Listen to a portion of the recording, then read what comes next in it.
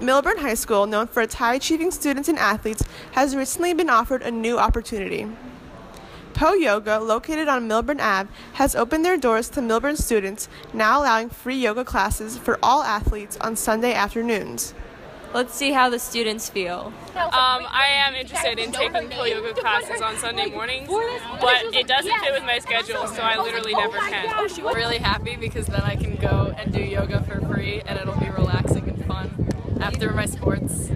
Yes, I am very interested in taking a Po Yoga class. Oh, that's pretty cool. I mean, I'm not going to use it, but that's nice of them. Do you think it benefits athletes? Yeah, I could, in a way, because get more flexible, I guess. I think yoga benefits athletes, yes.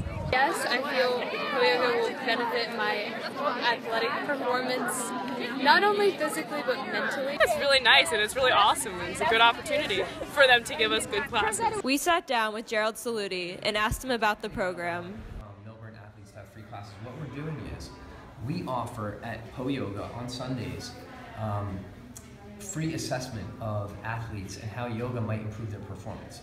So anyone from Milburn or from any of the surrounding towns or from anywhere, quite frankly, can come in here on a Sunday from 11 to 12.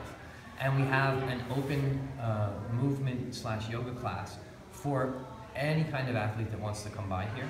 Well, yoga is important because it connects the mind and the body and the spirit. So it helps you find strength and flexibility, and between strength and flexibility, when you add those two things together, you can find balance, not just on your mat, but it translates into like life also. So a dedicated yoga practice not only improves your physical health, but also your mental health. Tell a friend, come on down, we'll take a look at you. We're very open, good for anyone that's never even tried yoga. So you don't have to have a yoga mat, anything. Just come on down, we'll take a look at you and see if we can help you. Overall, there seems to be a positive response about this new opportunity for high school students.